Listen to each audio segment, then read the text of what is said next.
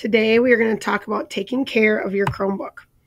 Your Chromebook is your device, which is your responsibility for up to the next 4 years. You will get the same device next year when you come back to school. Treat it carefully and gently like it's your pet. Take good care of it. It will be good to you if you are good to it. Taking care of the screen is one of the most important things you need to do. The screen is one of the most fragile parts of the Chromebook, and that is the most easily broken piece. When you are walking with your Chromebook, always walk with it closed.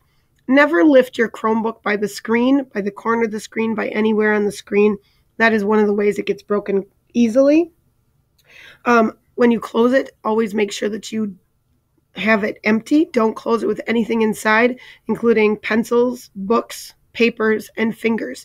That is one of the ways the Chromebook screen can get broken. Touching the Chromebook screen is not a touch screen. Touch it gently if you need to. It is not durable and it will break with too much pressure.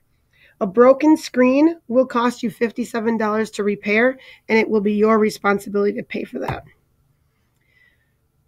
The labels in the upper right-hand corner with your name and on the back with the barcode must remain on the Chromebook.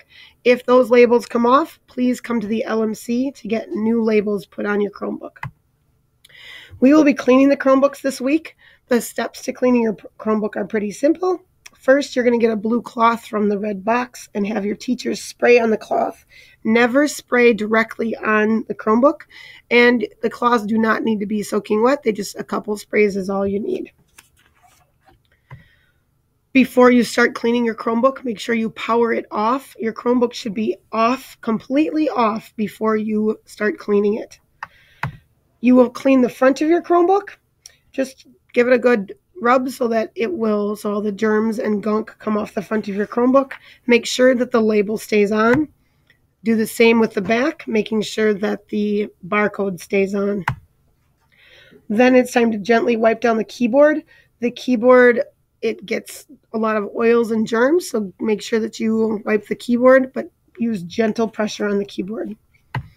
Finally, you're going to wipe the screen. Be very, very gentle when you wipe the screen. Use a light pressure and gentle circular motions. Do not use individual fingers because a single finger can break the screen. Use gentle pressure. Finally, throw the cloth away and be responsible and throw it away so other people don't need to clean up after you.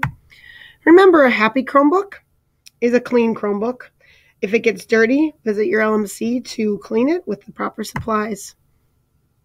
Have a great day and take care of your device.